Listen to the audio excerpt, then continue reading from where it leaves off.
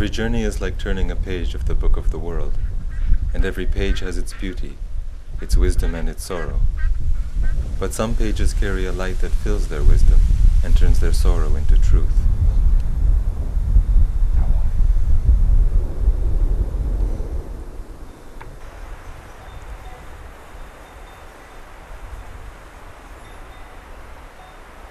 Why does Christianity have a bad name today?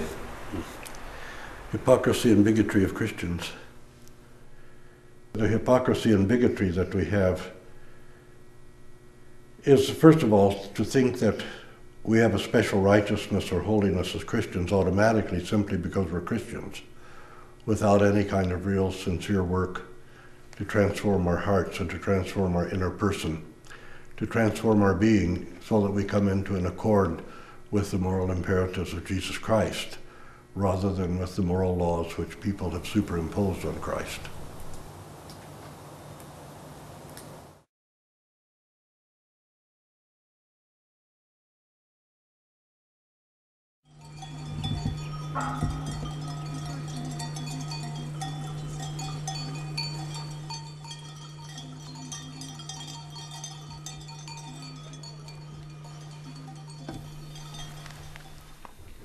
În Canada, de unde sunteți? Din Vancouver. Ați venit din Moldova, România? Da, Moldova. Acum 5 ani am venit fiecare an. Da. Sunteți căsătoriți? Nu. Vă faceți monah? Nu știu. Nu știu încă. Trebuie să vă faceți monah. Sunteți catolici? Nu, ortodox. Ortodox.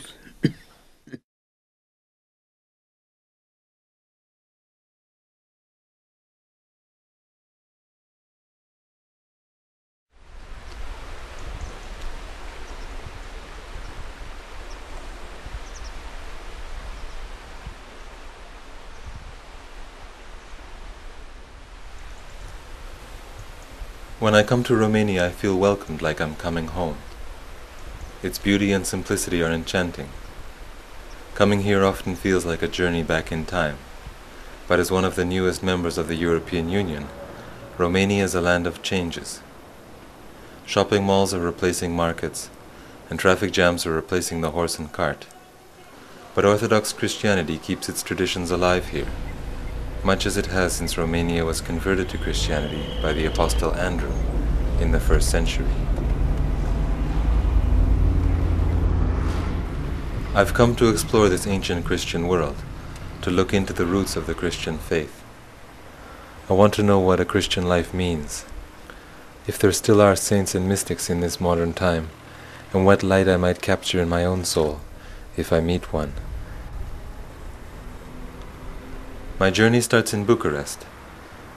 It was once called the Paris of the East for its buildings, boulevards, and culture, but it was heavily scarred by the communist era.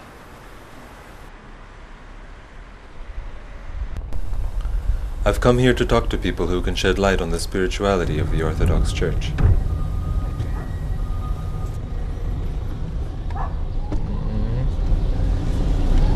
Perfect, mulțumesc. O plăcere.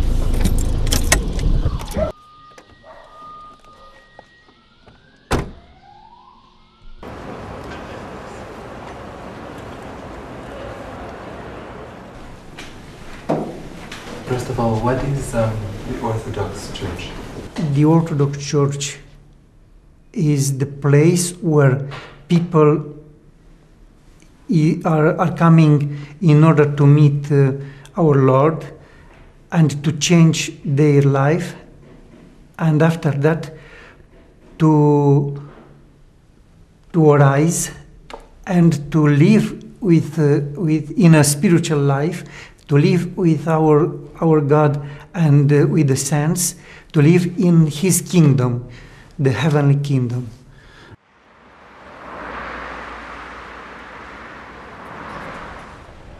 I wonder how religion can actually help us to change ourselves.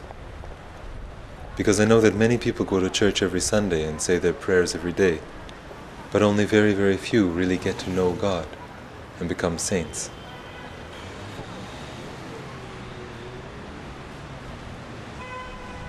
The word religion comes from the Latin religare, which means to relink the soul of the individual to God. When we look into the world of religion, we have to make difference between the social institution and the path of the individual, which is searching for its inner essence, for its inner light. We can see the spiritual aspect of the religion through the transformation of the individual. We can see that he is better, we can see that he is more enlightened, he understands from a different perspective life. Then we are certain that its inner pursuit had some effects. You see, there's only one nature of all mankind. We all share in the same human nature. So everything that one of us does affects the whole. Like dropping a pebble into the water till the ripples move out to the edge of it. When St. Anthony the Great went into the desert, he was struggling for all of mankind, not just for himself, because he understood that if he struggled and there was less darkness in him, there would be less darkness in the whole of the human nature. And to the degree that he acquired the light, there would be more light in the human nature itself.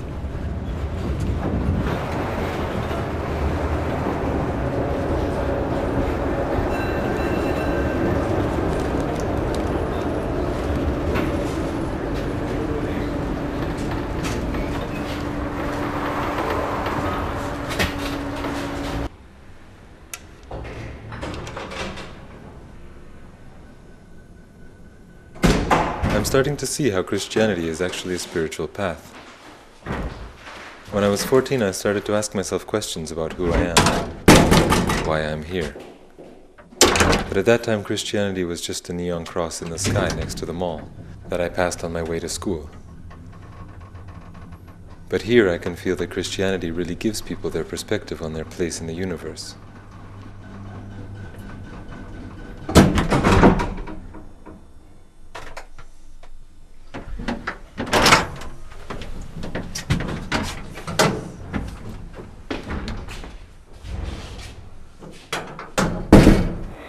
To me, it's interesting to see Orthodox culture, which is one of the reasons why I came here in the first place.